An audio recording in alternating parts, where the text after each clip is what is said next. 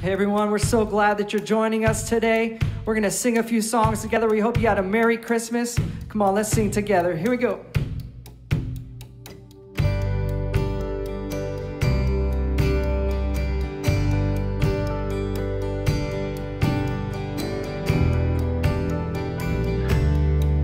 I'll sing it out. I give you glory. I give you glory for all you brought me through. And now I'm ready for whatever you want to do. I'm moving forward to follow after you. And now I'm ready for whatever you want to do. Oh, your presence is an open door. We want you, Lord, like never before. Your presence is an open door. So come now, Lord, like never before. Come on, in every season, your grace has been enough. And I'm believing the best is yet to come. The cross before me, my hope on things above. And in you, Jesus, the best is yet to come. Sing your presence. Your presence is an open door. We want you, Lord, like never before. Your presence is an open door. So come now, Lord, like never before.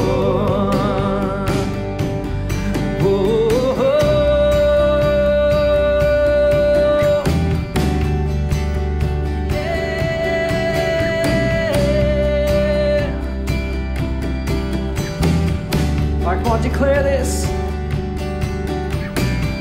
'Cause I know breakthrough is coming.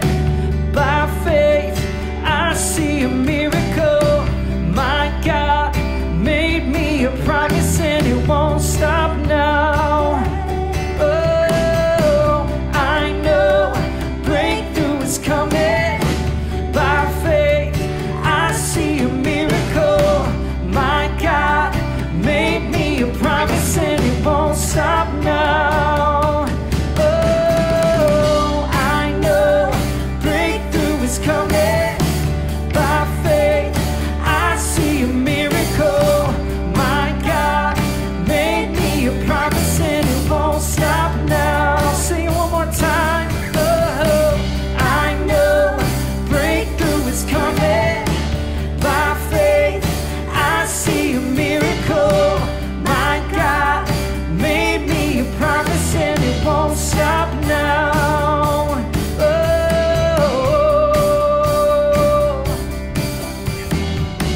won't stop, won't stop.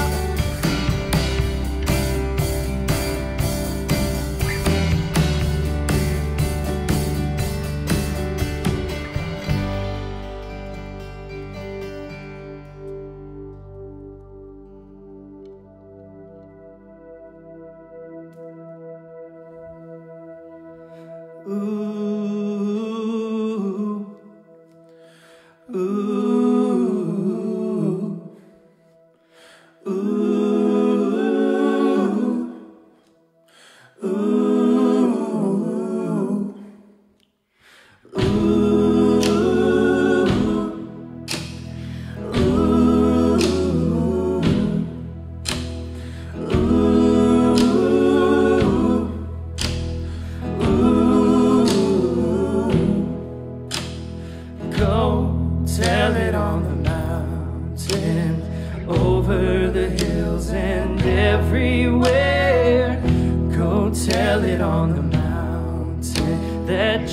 Jesus Christ is born. While shepherds kept their watching, or silent flocks by night, behold, throughout the heavens there shone a holy light. Come on. Go tell it on the mountains, over the hills and everywhere. Go tell it on the mountain that Jesus Christ is born.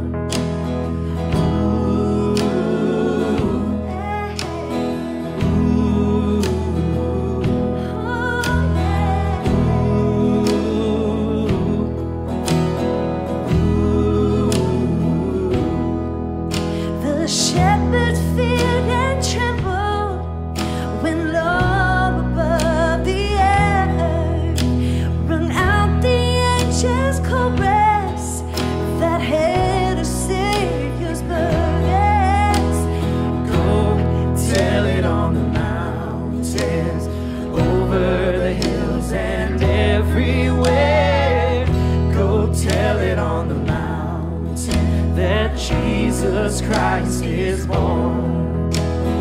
Ooh, ooh, ooh,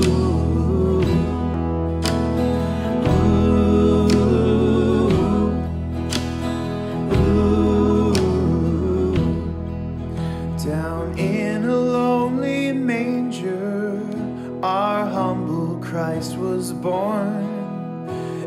God sent us salvation that blessed Christmas morn. Go tell it on the mountains, over the hills and everywhere. Go tell it on the mountain that Jesus Christ is born. One more time, go.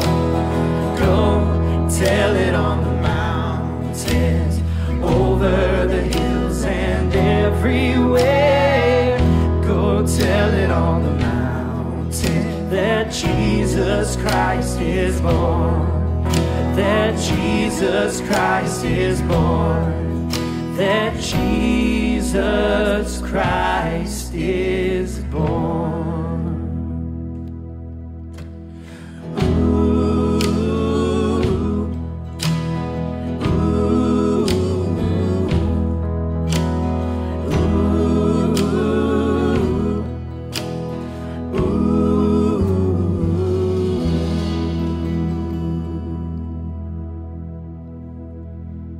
This little light of mine, I'm gonna let it shine.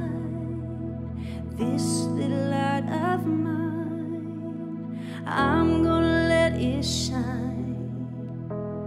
This little light of mine, I'm gonna let it shine. Let it shine, let it shine, let it shine. Everywhere I go, I'm gonna let it shine. Everywhere I go, I'm gonna let it shine. Everywhere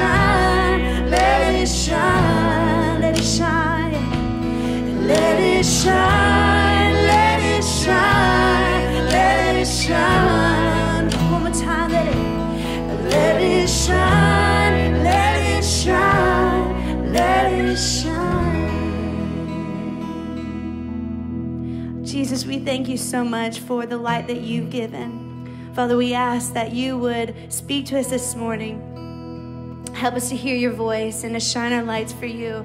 To not be afraid to shout it from the rooftops of what you've done in and through us, God. Help us to love you more and more every day and to show that to you by how we live our life.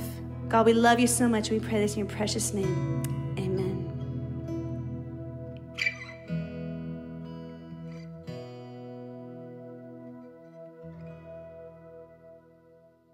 Welcome, friends. We're glad you tuned in today. Today is special because you get 3 pastors for the price of 1. You can decide if that's a good deal or not. And since there's 3 of us, I think we get to talk 3 times as long. So I hope you're comfy at home. Just kidding. We'll keep it to the same amount. But I'm excited to get to do it together. Absolutely. This should be fun.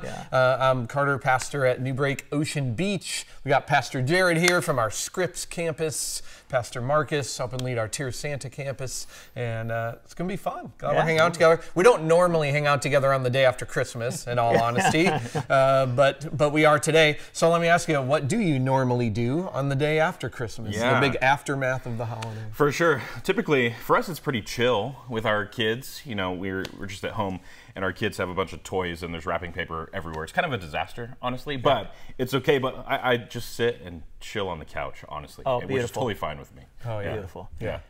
I typically like to sleep in a little bit, you know, maybe till after the sun for the one time of the year. Eat leftovers, definitely take the dogs to the dog beach, and then sometimes we'll go see a movie. But my favorite part about the day after Christmas is playing Smash Brothers with my wife and my nephews. Nice. It's so fun. Who wins? It's so fun. Let's not talk about it. That's fun, man. Yeah, I'd say I'll confess I like leaving a little bit of the mess of Christmas around. Like I like some of the wrapping paper. That I don't put all me. my gifts away. I know it is to my wife too. I just want it to feel like Christmas. I don't want it to feel like normal life yet. But I'm glad there's a lot of sports on. I definitely do that. Sometimes go see a movie. I'm hoping to hopefully I can hit up Spider-Man or Matrix.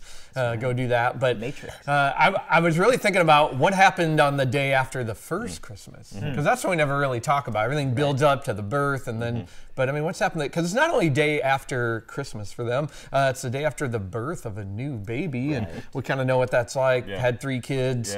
I don't remember what happens because it's all a blur if you've had kids. No, but you know, the day after, it's kind of similar to Christmas because everybody's really tired and it's still a mess everywhere. So, you know, maybe that's what it was like. The animals are all over. There's hay all over the place. You know, Mary and Joseph are still figuring out what size of diaper this new baby Jesus needs. You know, the shepherds, they just got interrupted by this huge message. So all this aftermath. So we just thought we'd talk a little bit about, you know, what happened to them. More importantly, what does God actually want for us day after Christmas? I mean, sometime, hopefully soon, you'll be putting away all the Christmas decorations and all that kind of stuff. So what does God want after that? Like, does the story just go away and now it's just kind of back to kind of our same old lives, kind of struggling through, you know, how does he want Christmas to actually live on after it's over? Yeah, which is a great question we all should be asking, honestly, in any season of life. Because like you think about the hope of Christmas, it wasn't designed to end on December 26th, I guess you could say. But it was supposed to keep going. That's the message of it. And so if you're joining us, you can grab your Bible. You can turn with us to Luke chapter 2. We're actually going to be completing kind of what we read last week if you were joining us, where we have these angels show up to these shepherds. And they present this beautiful message that is great joy for all people. And it's the message that Jesus is going to be born. But we never really completed, like, what did the shepherds do? What was their response to all of this? And so I want to show you today how the shepherds responded to this message. And I think it's going to hit home for a lot of us. And so Luke chapter 2, starting in verse 15, it says that when the angels had left them, meaning the shepherds, and they had gone into heaven, the shepherds said to one another, "Let's go to Bethlehem and let's see this thing that has happened, which the Lord has told us about." So you can hear the excitement in their voices. And then verse 16, I love this. It says, "So they hurried off and found Mary and Joseph and the baby." I love that they hurried. There's a sense of urgency that is going on here. They hurried, and they see that Jesus is lying in the manger. Now, we don't know how long they spent there, if it was 10 minutes, if it was a day. We don't know how long they were there. But we do know that it was a life-changing moment because of the next part, how they responded to this. Because verse 17, it says that when they, meaning the shepherds, had seen Jesus, they spread the word concerning what had been told to them about this child. And look at this. All who heard it were amazed at what the shepherds said to them. Now remember this, shepherds are the outcasts. Right. No one listened to shepherds. And so the fact that everyone is listening to them and they were amazed is pretty incredible if you think about it. That's cool. That'd be fun, right? To have the news now that everybody wants to lean in. For sure. Everyone wanted to listen to it.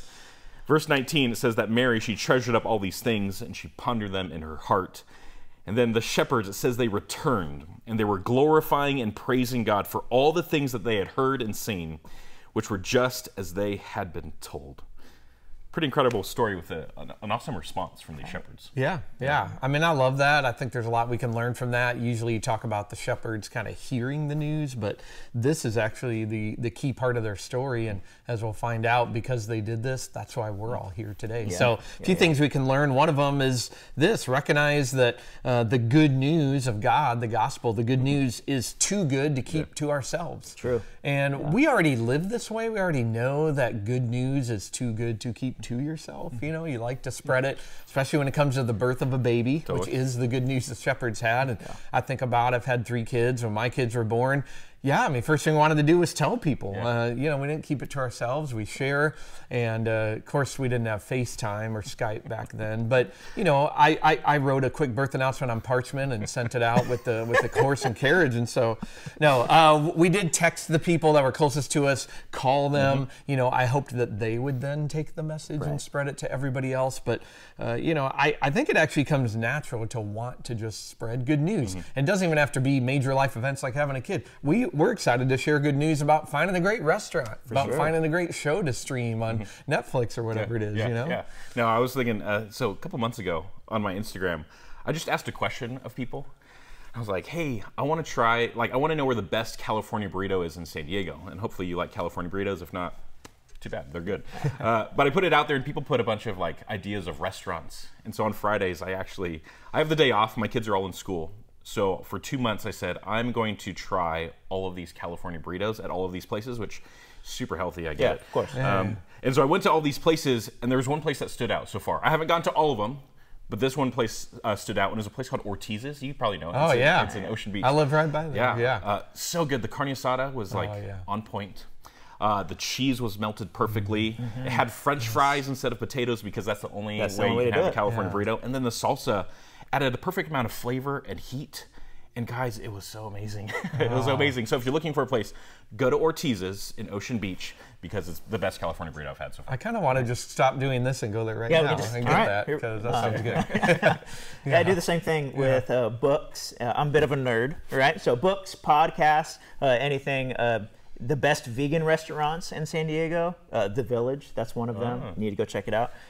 Or the best place to get glasses in San Diego. It's actually online, Zenny Optical. So it's most affordable. Yeah, that's the way to do it. But I tell everyone about it.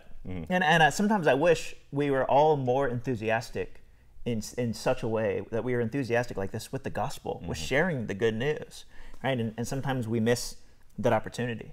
I wish within us we could say, I want to tell you about the way God loves you more than I want to tell you about my carne asada, California burrito, or the movie I'm watching on Netflix. I want to tell you that God loves you tremendously, and I feel like sometimes we stop ourselves from doing that for a few different reasons.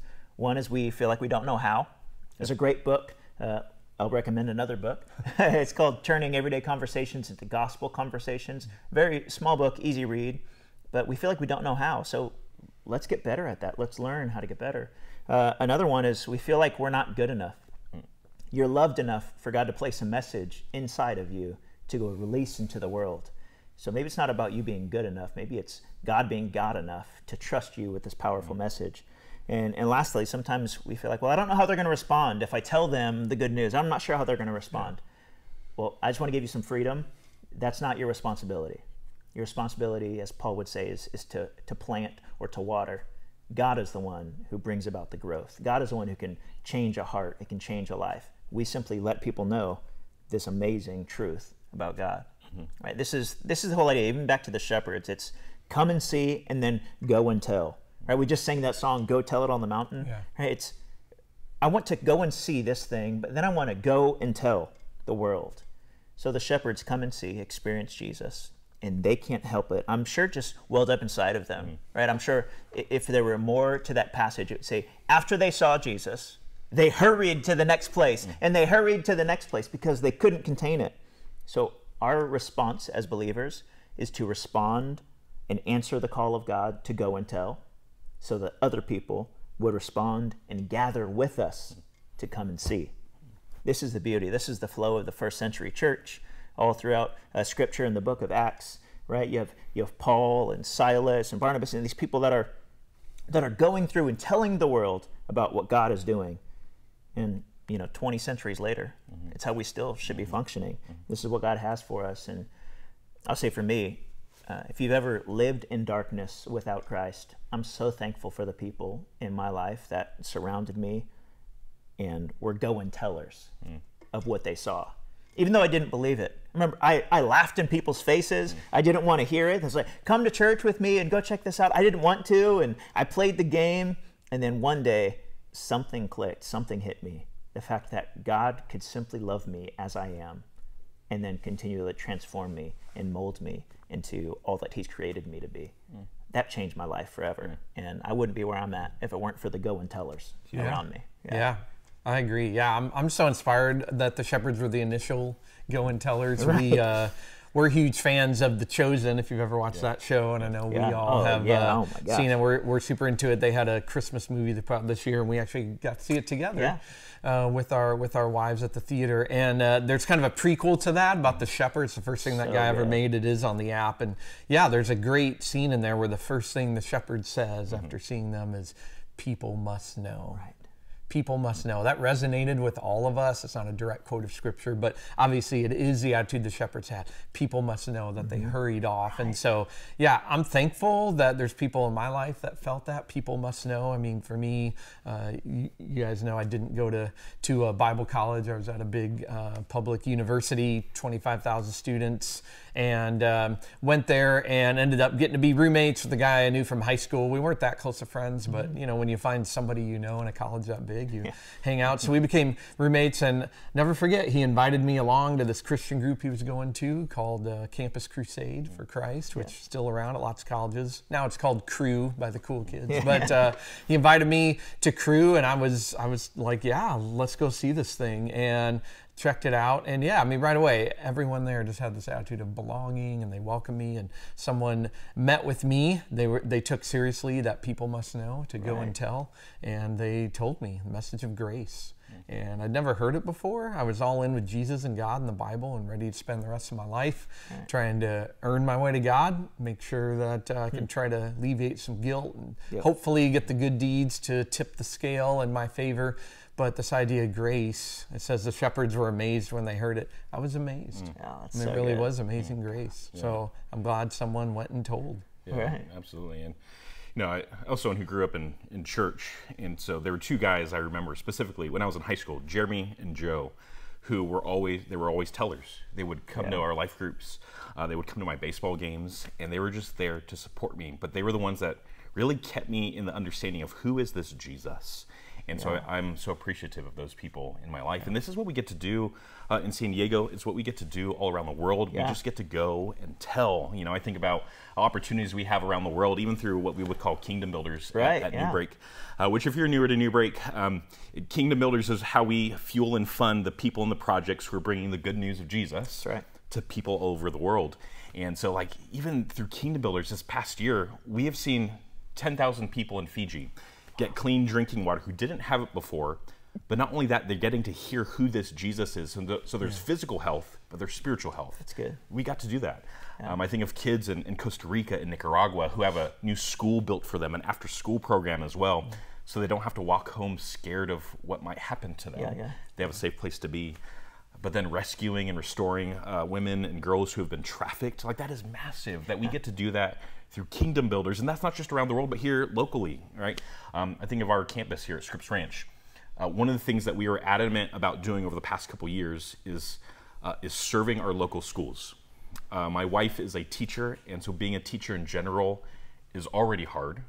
Add a pandemic on top of that, and it's even more difficult. And so we wanted to go to all of our local schools and say, hey, we see you. We know it's hard. And then we ask this question, what can we do for you? Like literally anything. Literally anything. What can we do for you? And it has been a blessing to just provide reams of paper, disposable masks, providing lunch for teachers to say, hey, can we just feed you? And they've been so thankful. And the goal is not that they would go, Newbreak's the best. But like, hopefully they would see that there is a God who loves them and is through people, right? It's through people. But we get to do that. About. Yeah. No, I love that we're all committed to go and tell by go and serve, you know, go and bless. So it's cool what you guys are doing. I'm thankful what we've been able to do at OB campus over this last year. I mean, continuing to build partnerships with different business owners. We're sharing our building with just so many places, so we get chances to go and tell through that. And it's pretty cool. Just kind of sprung up. Now we've got 3 different locations every Saturday that we got volunteers. Every Saturday of the year, volunteers going and giving socks to people when it's cold, and feeding people that just can't afford it, or in some elderly assisted living, all this kind of stuff. Just, you know, doing it in tangible ways. Go and tell by be the church and serve. So, right. Yeah, we're in Tirsana, as someone like you, we're right in the middle of a community, right in the middle of this community. And there's been such a great need, whether it's mental health or resources. And this past year with COVID really taking away some of the opportunity for the next generation, our kids and students, to get out and kind of have some fun. Tirsana Little League reached out to us and was like, hey, is there any way, I know this is a crazy ask, is there any way that you could help us offer a Tirsana Little League this year? Wow. And so we said, of course, we have a generous church. And so we did, and we had, you know, kids and families going to these games that hadn't had it for, you know, 15 months or so. And so they're out there playing baseball and having a blast. And somehow we got to be a part of that. We got to simply go and tell, right? And that song that we just sang, Go Tell It on the Mountain, it has this line, over the hills and everywhere, right? This message of Jesus should be told everywhere. It's meant to go every single place, into the dark corners, into the places where people feel like they're undervalued, or they feel like they've been forgotten or unloved. We should tell this good news to them. To those who feel like they have everything but are missing the one thing that they need, we need to tell the good news to them. Right? Our whole passion that is within us is this idea of, I get to tell you about God. I get to tell you about the goodness and the love and the mercy and the grace of God, like you were talking about. I mean, from the angels to the shepherds, Mary and Joseph and the animals, right, and all the hay and everything around. The little drummer boy got to hear it. I mean, it was great. Just kidding.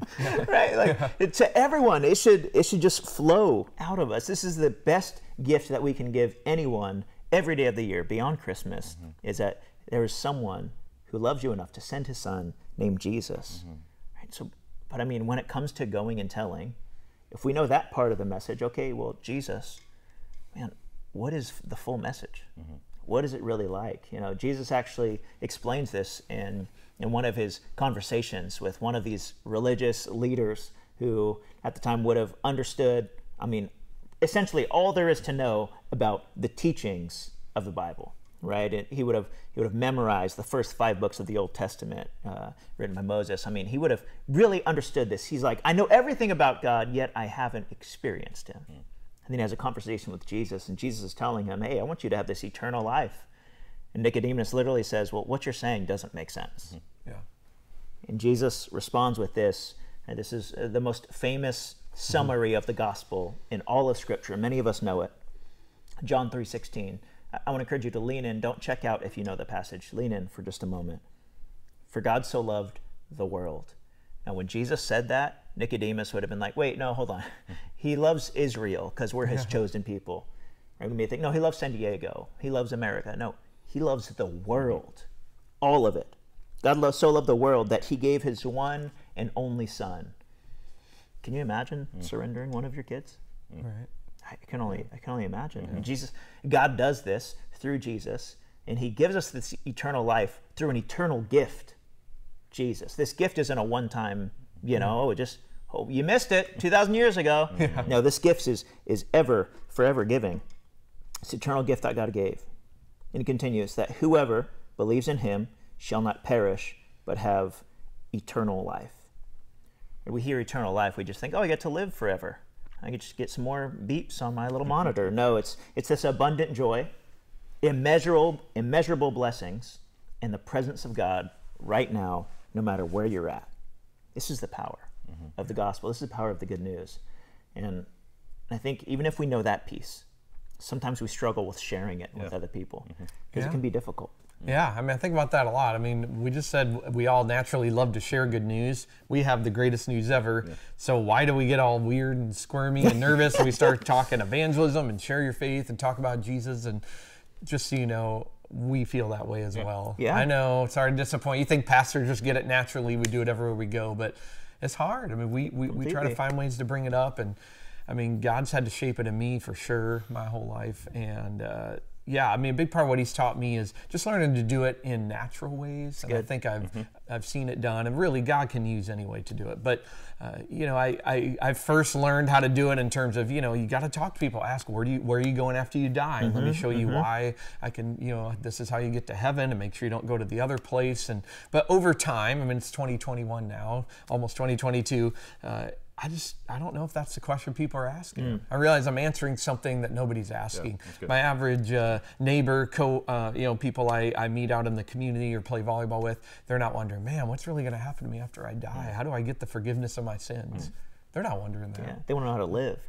Yeah. So, you know, how do I navigate life and deal with paying bills and relational conflicts? And so, really learned a lot. There's this little book called Gospel Fluency, and I never thought about that idea of how do I get fluent in the bigger picture of the gospel. It's not just a transaction about heaven and hell. And so, you know, big idea I got out of that is this, you know, kind of find the pain point that everybody has, because we know everybody has one. Yeah.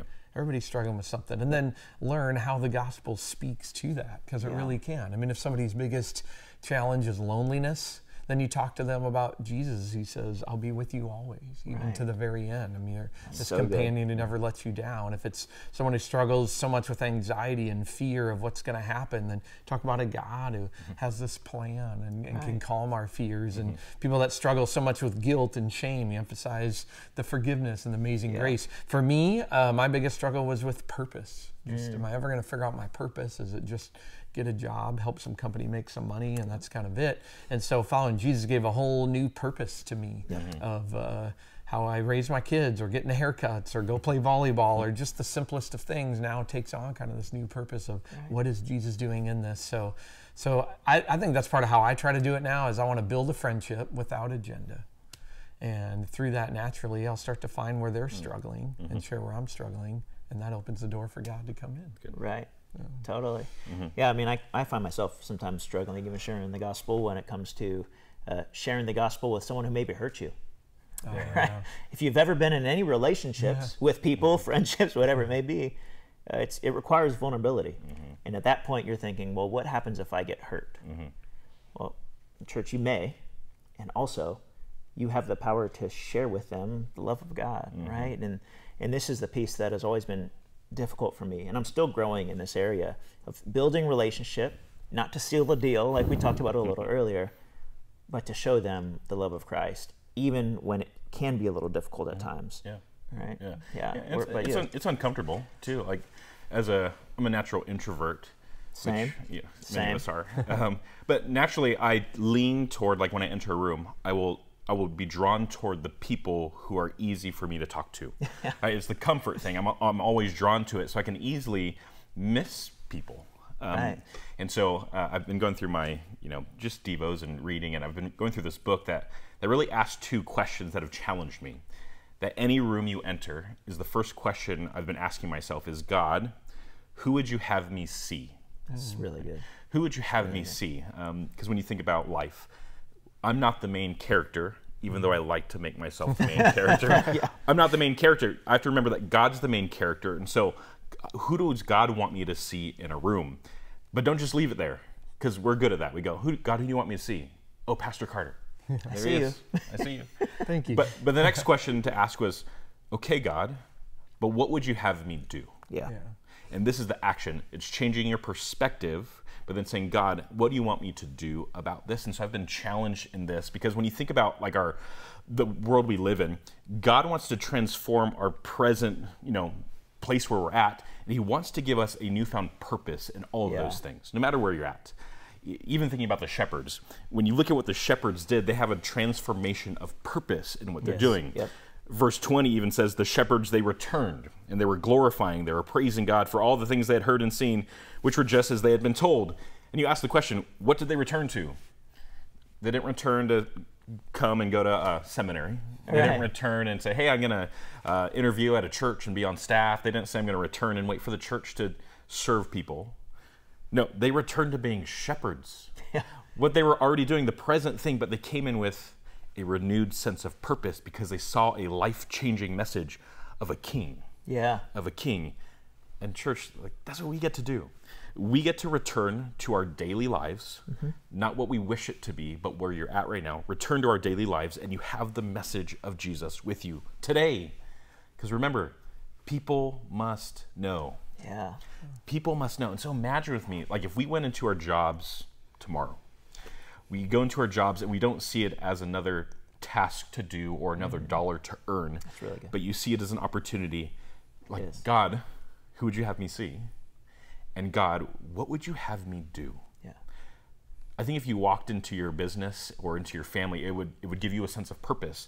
Your conversations would change, how you talk to your friends, your family members, your favorite barista at a coffee shop, or even like the barber, where you go get your haircut. That was for me this past week. I got a haircut. I'm looking good, I know. Looking great, man. He's sharp. Yeah. I should have done. But I went into my barber shop, and we were just talking about life, and the owner comes up to me, and he called me Jerry, which, whatever. My name's Jerry. He says, hey, Jerry, what do you do for a living? And there's that moment where you're like, work for a nonprofit. Yeah, right. Do I say I'm a pastor right now? I don't really do it. What's that going to lead to? Because when you say that, people can easily go, oh. And it shuts them off. Or they're interested. But I said, oh, I'm a pastor at a church. And it was pretty incredible to see their questions after that. They were just curious. They're like, so what does a pastor actually do? Which I thought was a funny question. What does a pastor actually do? We're still figuring that out. It's golf all week, we just golf. And then work on Sunday. No. But we just had a conversation about what I got to do and what I love. And there wasn't theology about it. It was here's the God I serve, and here's what I get to do. And it was simple. It didn't have to be complicated. But that's what God wants to do. Go into your place. God, what would you have me do? Who would you have me see? Yeah, and just so you know, we're working through it like you do. I know you can say, well, you work at a church, and but what I love is each of us actually had to live this out before we ever did. I mean, In-N-Out, Chick-fil-A. I did software. I did work at Burger King, but software jobs and stuff. So, and even now, I'm so grateful that we're all intentional to still have kind of our mission field. I mean, for me, one would be, I play a lot of beach volleyball whenever I can get out, and play with a lot of people that don't know what I do for a living. Don't go to church, just trying to build friendships with them. And this new year, I want to be more intentional to really kind of hang out with them outside of that and afterwards. But it's all about just creating those opportunities. You can talk about life, and then that opens the door for God to speak. It really does. Yeah, I like becoming a regular at a certain place. I'm a creature of habit by nature, so. But I mean, I try to go to the same restaurants where people can begin to know your name.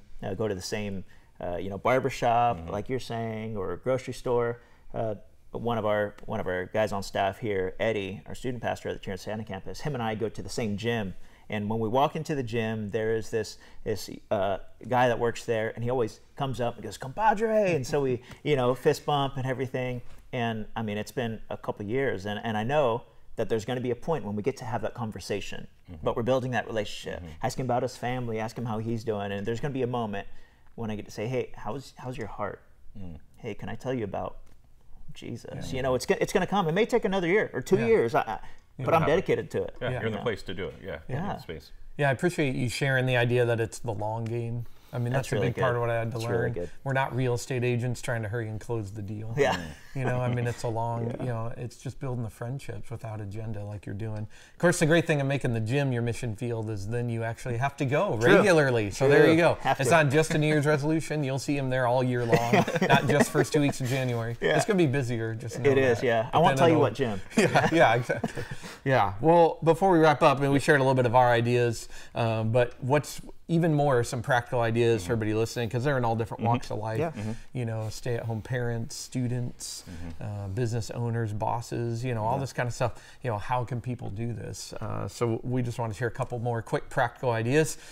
You know, one for me is I love doing stuff around food. Yeah, I think always. that's just a natural thing, and you see that a lot through the Bible too. So whether it is coworkers, neighbors, people at the gym, people you play volleyball with, you know, how do you take that next step of, you know, invite them out to coffee, invite them to dinner, have them in your place even, because that speaks a lot. You know, you think about, and I'm still challenged getting to know my neighbors, know more of their names, but you know, it's easy to just kind of have that casual relationship with somebody, just kind of the head nod, even for years. But once we've eaten together and done one meal, the relationship's at a whole different level. Completely. So maybe you could even challenge yourself to say, all right, one weekend night a month, maybe like third Friday of the month, that's the night we set aside to get a babysitter, to always invite someone we know, not someone from church, just invites people to dinner, not from church. And then you get all month long to pray about it, or maybe it's once a week for you. But so that's one idea. Yeah. Yeah, I'm thinking you mentioned students too. Like if you're in middle school or high school, there's lots of different ways you could support your friends and be there for them. Like I loved when students came to my baseball game when I was a high schooler. And so go to your friend's football game or basketball game and support them, because that means a lot, by the way. But even like there's a winter camp coming up. Inviting a friend and say, hey, you want to come to winter camp with me? Come hang out. Like that goes a long way, and it shows that you care about them. And so those are some ways for students. I know for me personally, something I've been working on is when you get to know people, you get to hear their hurts. You get to share in the pain. And so that opens the door to even just say, hey, can I pray for you? And I found most people don't turn you down. Right. Whether they believe in God or not. They won't turn you down. So, hey, can I pray for you? And then don't say, I'll do that later. I'll do it now. Like, can I pray for you now? And so we've done that. That's something that has helped us is, one, become a little bit more bold, but you're not like diving into the Bible, Matthew chapter 7. You're just saying, can I pray for you? Can I support you? So that's something that has been powerful. It's really good. Yeah, Nick and I, we live in a neighborhood where we're really close to our neighbors, and we've had to learn how to interact with them beyond just the nod, like you're saying. And so on our fridge, we have a little diagram. Neither of us are artistic. So we have a square with a triangle on top of it, but we put the names of the people that live next to us. We put the couple's names. And it's been so cool just to be able to call them by name. And just the other week, one of them walked up, hey, can I talk to you real quick? Yeah, sure. And they were talking about a problem they were having at their house with just some bad things going on. And they said, hey, would you keep an eye out and just, kind of be praying for us? I mean, that would have never happened if we were just the head nod neighbors, right? But it took a step. And I think that's all of us. I think now is the time that we take that step. Right? So if you're watching, you're saying, well, what do I do? Well, here's the challenge. I want to see all of us be the most optimistic person in any room we walk into.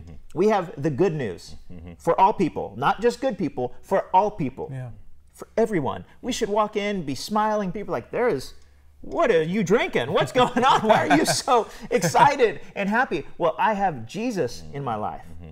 There's nothing like experiencing that, and we should be able to share that with everyone. Maybe you're saying, well, I don't know if I'm there yet. Well, I've been like that as well. I don't know if I'm there yet. And there's 3 words that I've had to begin to tell myself, and even when I first became a believer, what I told myself all the time. And it's this: I am loved. What if we just start there? I mean, I'd walk into a room completely different if I knew that there is a God who created the entire universe that loves me. I am loved. I am loved. I am loved. It changes how you walk and how you talk. And even just that understanding will change your ministry and your mission field, because people will see that. And with words or without words, people see, oh, there's something about this person. And then you'll start to notice it change. And you'll want to say, you are loved. I'm loved so much that, man, I got to tell other people, you are loved. That's a couple great phrases really to go into your new year with. I am loved. People must know. People must know that they're loved. I'm so thankful that God chose to announce this incredible news to the shepherds, and then that they felt that urgency of people must know, and they told people, and then the disciples of Jesus went and told people, and then every generation did since then, because if one of them doesn't, none of us are here. None of us know about Jesus, know the good news. I mean, I'm blown away about that thought that sort of Christianity is only ever one generation away from extinction. that we all carry this urgency of passing it on to the people around us. So we want to keep being that as Newbreak. Let's be the church, people that go and tell people all over San Diego, all over where you live, all around the world. Let's be the church by going and telling. Yeah, I love it. People must know. Go tell it on the mountain, over the hills, and everywhere. It's for everyone. And so let me pray for you guys as we head out, as you end this year and we move into a new year. Pray that God would give us the boldness to go. Yeah.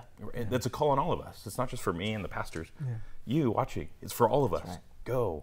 And it's going to require confidence and faith and strength. Okay, so let me pray for us as we end our time together. And so, God, we are thankful that you brought a Savior to us. God, that you brought your Son, Jesus, for people who aren't that good. And that's all of us, God. And so as we move into the end of this year and into a new year, God, we pray that you would give us a confidence, God, that you remind us that we have the best message ever. And we not only get to live it for us, but we get to share it with other people. And so, God, as we move into our workplaces and with our families and into coffee shops and into restaurants, God, remind us, like, who would you have us see? And then what would you have us do? Because we want to change the world, and we know that you want to use us. So, God, do something great in us. We're excited for what this new year has in store for all of us as people and as a church. And so do something great. We love you so much. In Jesus' name we pray. Amen. Amen. Amen. Amen. What an awesome challenge for us as a church that we go and tell the good news, that this Christmas season and all of the joy that's wrapped up in it, that it doesn't end here, but instead it goes on because Jesus was born, our Messiah was given to us, and he is a living God. And we get to go and tell that to others. So I continue that challenge that we go and tell your neighbor, your friend, your barber, whoever it is, that you go and tell them the good news. Something we want to make sure that you know about is next Sunday, January 2nd, we'll be back to our regular programming or schedule, which means we'll be back to online and in-person services, and we can't wait to worship with you as a community. Which, speaking of community, you got to hear some really awesome stories of what Newbreak has been able to do as a church when it comes to loving on our community. Whether that's serving teachers or opening up our church for others or even supporting a little league, all of that is just to love on our community. And none of that could happen without your generosity, without your obedience and your kindness and giving. It's because of your giving that we've been able to see God move in our communities. So thank you. I know some of you plan to do a year-end gift, and so please note that we won't see each other again until the new year, and so you can give online at the link that's popped up here. Or maybe you're looking to do something like giving stocks. You can actually do that, and you can find all the info at newbreak.church/stock. And you, again, can find all of the info there. And maybe you're asking, why a year-end gift? What does that even mean? Well, year-end gifts help us to propel into the next year so that we're not paused waiting for the resources so that we can start loving on our communities again, but instead we enter into that new year already serving and loving on our communities. So thank you, because it allows us as a church to go and tell. Friends, have a wonderful week, and we will see you next Sunday.